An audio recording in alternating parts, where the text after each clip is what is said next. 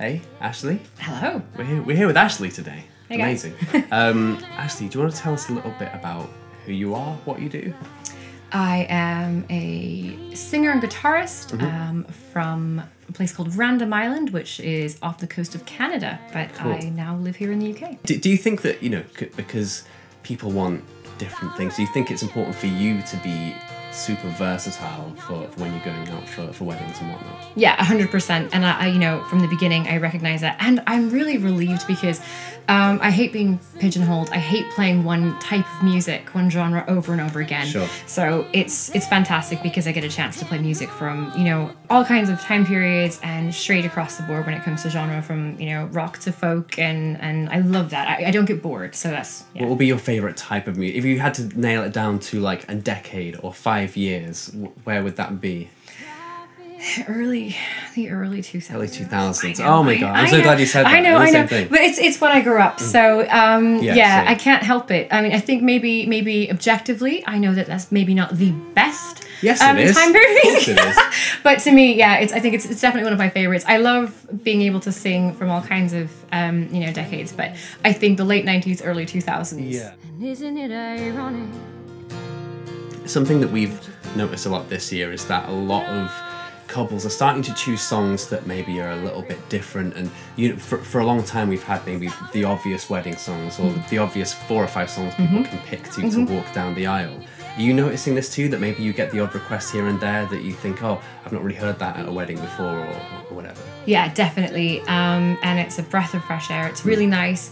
And I think I get to play more of the songs that I really enjoy playing. And I think if you love performing this song, then it always sounds better. It always comes across better, and everyone seems to enjoy it more. So yeah, definitely amazing. And I love taking requests. I think it keeps me on my toes, but also because I learned to play quite organically.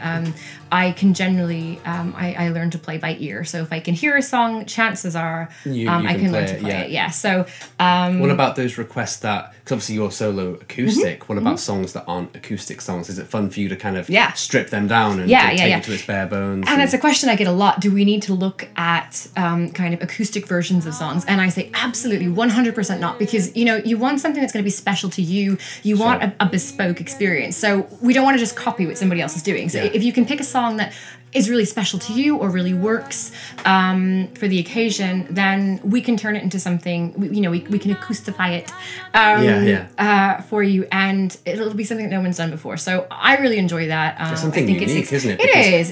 If you're walking down the aisle to a CD or whatever it is that people have on, like, that's just a song that everyone's heard and whatever, but if somebody's playing it at that moment, that's the only time anyone's going to ever hear that exact live version, and it's at that moment, which is really special. Except I've had a couple of couples who have actually couples that have gone, and we've actually done recordings of their Walk Down the Aisle song because they really enjoyed it. So they got to hear it on repeat. But I think there's something really special about that, because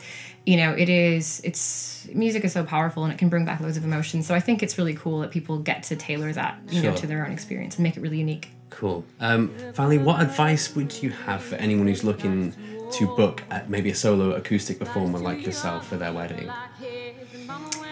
Wow, I'm not sure. Maybe, I kind of think that sometimes, because I perform mainly as a solo acoustic act. Of course, I play in other formations as well. Yeah. But when it comes to a solo format, maybe think outside of the box a little bit, because a lot of times I get requests for songs that are songs that have been done lots of times before, like you said earlier, because they are singer, solo, female, acoustic guitar playing songs, which is cool and that is fun. But vice versa, a guy can sing a female-led song, and you can sing a guy-led song as well. So, absolutely. So don't be afraid. Get outside the box. Get outside the box. Yeah. Cool, awesome advice. Well, Ashley, thank you again. If you want to see more of Ashley, take a look on the Warble profile, and thanks for having a chat with us. Thank you. You've got a fast car. Is it fast enough that we can fly away? We gotta make a decision.